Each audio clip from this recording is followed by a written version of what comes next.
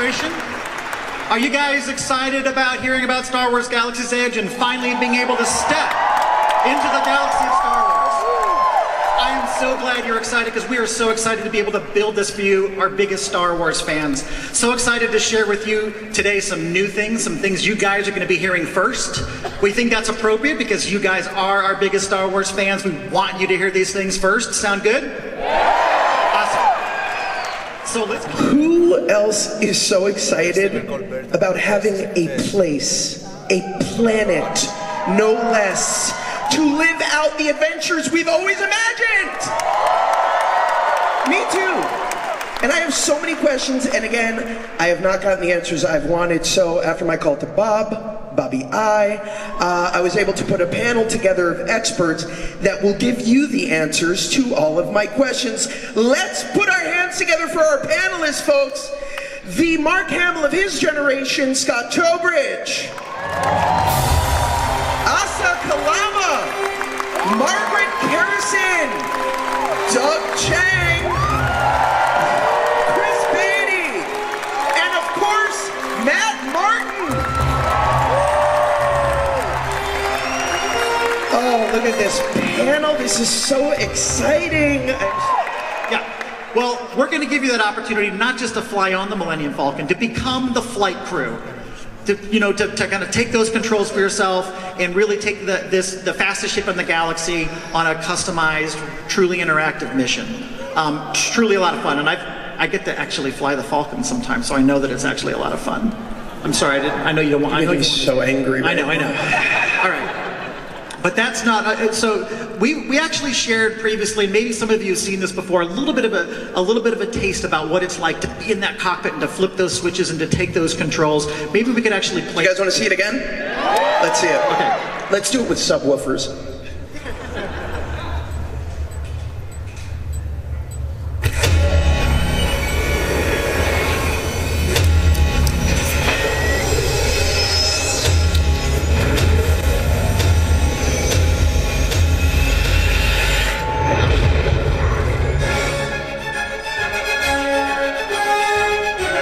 Scott. So opening later this year, we have another big attraction that's part of Star Wars Galaxy's Edge. It's called Star Wars Rise of the Resistance. Oh, yes.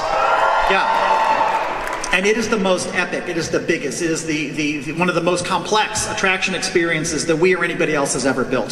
So if you go outside of the village, go outside of Black Spire Outpost, in the forested area, in the remains of the ancient ruins, as we often do, that's where we find the Resistance. And they're encamped there, and they're looking for new recruits. That's going to be us. But because it's Star Wars, not everything goes according to plan, and we might even find ourselves prisoners of the First Order and captive on board a Star Destroyer. I know. And if you've ever really been on a Star Destroyer, it's not a lot of fun. You want to get off that Star Destroyer, and that's exactly what we're going to do. And because it's Star Wars, it is going to be epic. This is the biggest attraction we've ever built. It is filled with... I've heard rumors that there's like an extravagant amount of time that you spend in this attraction, like 1 minute and 30 seconds or something. It's more than that. It's more than that. Because it should be epic because Star Wars, right? Yeah. That's why we're going big with this attraction. And so, listen, I don't want to give it away, but you're going to face the First Order. You may even come face to face with Kylo Ren. I didn't say it. You did. Oh. And if you can survive that encounter, Rey, just shake your head, yes or no. Poe. Oh yeah. BB-8. Oh, I cannot wait. Yeah. Okay, let's stop there. So yes, all of those fan favorite Admiral Akbar. I've got some bad news. Too soon, Josh. Too soon. Sorry. Got some Too bad soon. news. Just no. As Josh storms off the stage in tears. Okay, all of those fan favorite characters are going to be there, and if you can survive this encounter with the First Order, if you can survive an encounter with Kylo Ren and make it back to the planet in one piece, you will be celebrated as a hero of the Resistance, celebrated throughout the land. Can't wait to share this experience with you later when we open later this year. But we also made a little teaser video for this experience as well that kind of sets the stage for what's about to happen right before we get there in Star Wars Rise of the Resistance. Let's play that video.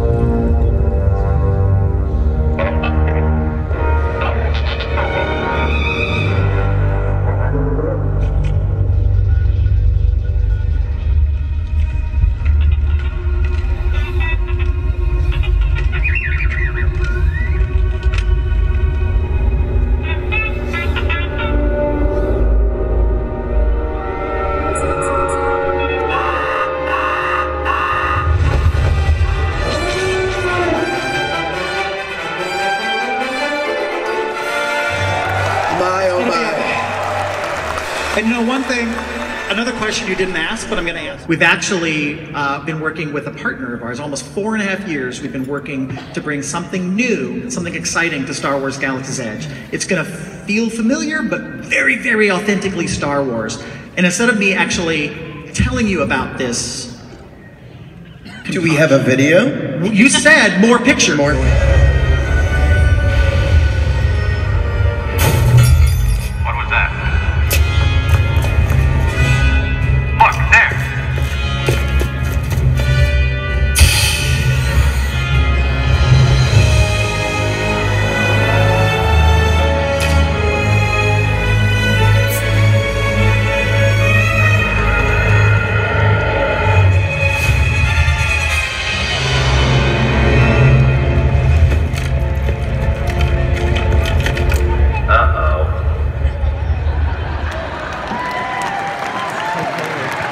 Wow. Incredible damage that you managed to cause to the ship. And it's important that you do what you can to bring the ship back in good working order.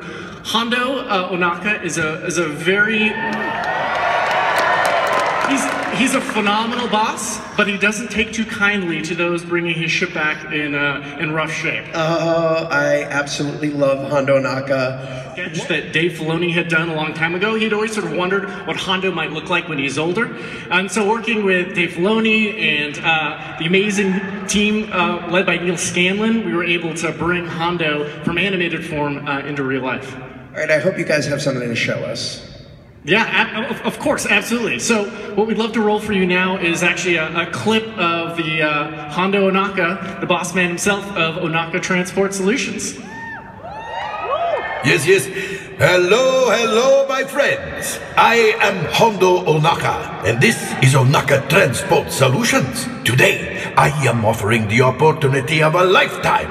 I need flight crews to transport this valuable merchandise across the galaxy.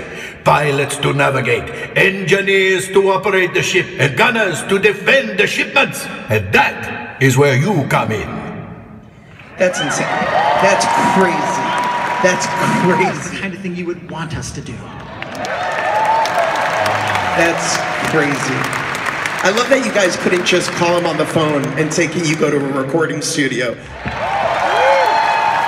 It really is insane. And I truly, and you can testify to this, I did stand in front of the Millennium Falcon and I started to cry.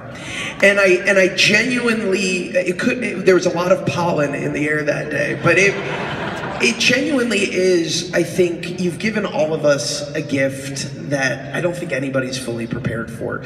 And I just want to thank you all. I cannot wait to go back, get on these rides, which I did not get to do, so don't come at me with pitchforks yet. But to experience this when it opens, and promise all of us that this is just the beginning. It absolutely is. You know, as I said, we have a lot of Star Wars stories to tell. There's an unlimited number of places we can go, characters we can meet, adventures that we can become a part of.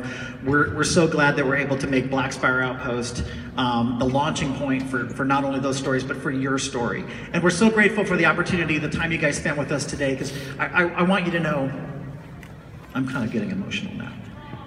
Aww. I have a warm hug. Thank you. How about another kiss on the cheek? Yeah, no. Oh. Okay, sweet. Thank you, Josh. So, you guys... Hopefully you guys, I want you to know how much love and passion we're putting into this, because we're Star Wars fans. We represent an amazing collection of other Imagineers and our folks that are at the parks. Actually, because they care so much about the fan base, the leadership of Disneyland and Walt Disney World are in this room with you right now because they want to spend time with you guys, the fans. They're here somewhere. That's how much we care.